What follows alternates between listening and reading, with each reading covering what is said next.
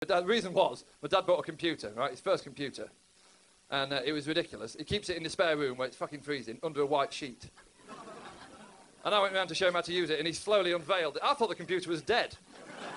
He goes, here's the computer. I said, why is it in bed?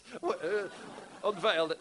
And I said to my dad, when you use a computer, Dad, it's very important to back up everything. You know what I mean? You must always back up. If you really need it, print it out. But always back up. And we did some Word and basic stuff. And I said, right, Dad, let's have a look at the internet. And I pointed out the logo of the internet, the big blue E. And I said, double-click that, Dad, surf's up. Now, my dad didn't really have the motor skills that I'd credited him with. Because rather than double-click it, what happened was he sort of clicked on it once, and then his hand just spazzed like that. Do you know what I mean? Just sort of jerked. His upper body tensed. So rather than double-click it, he simply picked up the big blue E,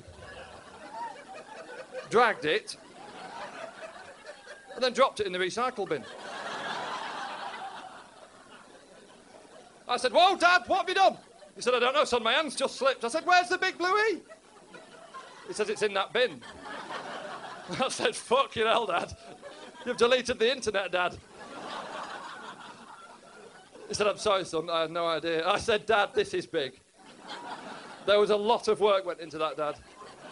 That was about 50 years of mankind moving forward, that, Dad. That was progress, and you've deleted the bastard. My dad started crying. No, I thought, fuck him, he gave me this nose. So I said, Dad, they're going to know it's you. They're going to know it's you, Dad, and I fucked off. But the next day, my dad phoned me up, right, remarkably optimistic. He goes, Tom, it's your dad. There's some great news, son, great news. I was looking in the recycle bin, and the internet was still there. Well, the bin men don't come till Thursday, do they?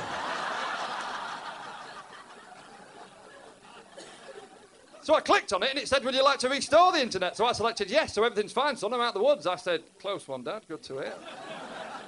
He said, yes, but I've learnt my lesson, son. Don't want that to happen again, so I'm doing what you said, taking your advice. I said, fucking stop there, Dad.